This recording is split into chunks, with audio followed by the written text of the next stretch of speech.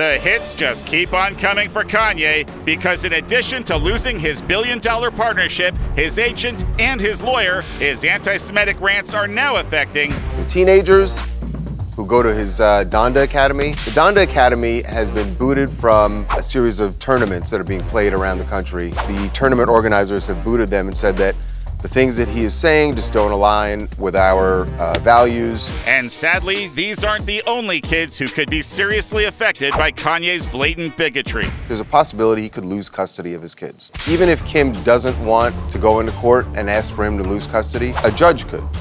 A family court judge. The North Star for family court is best interest of the kids. That's the standard they use. Kanye's anti-Semitic sentiments could definitely be an issue because even though the divorce has been granted, they still have custody and property settlement that's on the table. And there's a trial for these two things in December if they can't reach a settlement. And right now, he doesn't even have a lawyer. And so the idea of reaching a settlement, especially the fact that Kim is certainly not happy with him, is remote. Yeah, if she raises this issue in court, how could a judge possibly look at the situation and say Kanye should have shared custody?